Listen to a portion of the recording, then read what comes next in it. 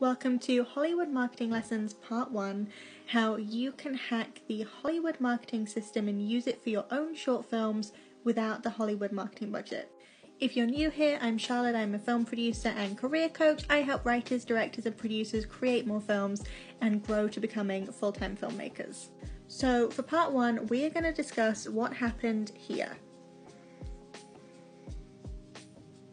So if you haven't seen, Lightyear has underperformed at the box office, and I think they made one crucial marketing error here, and you are going to be able to avoid falling into this trap. It's surprisingly easy to avoid falling into it, but I was surprised to see that Lightyear struggled with.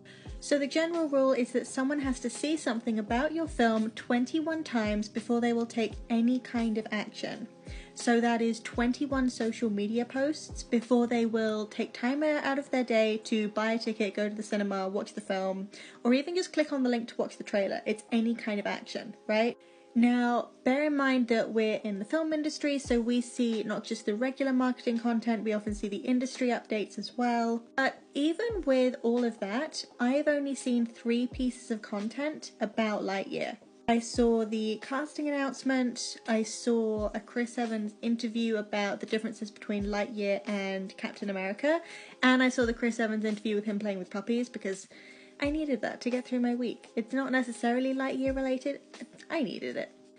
And so you can start to see how it's really obvious why it would underperform at the box office, right?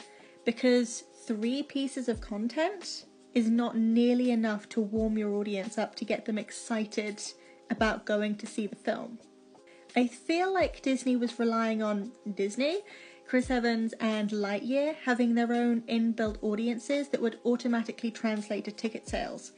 But I don't think it was clear what the story is about, how it relates to Toy Story.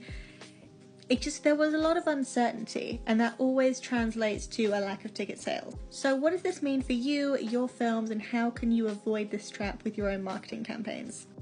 Well, really it just means putting a lot more content out there. 21 pieces of content. If you're sharing 3 posts a week, that's 7 weeks that you need to be posting consistently in the run-up to the release of your film. Or if you wanted to do 2 posts a week, then that's more like 11 weeks. So give yourself like good 3 months worth of posting. That is more than enough time to warm your audience up, create that sense of anticipation, excitement, and they will be ready to take action. Follow for part 2, where we are going to discuss Jurassic World Dominion.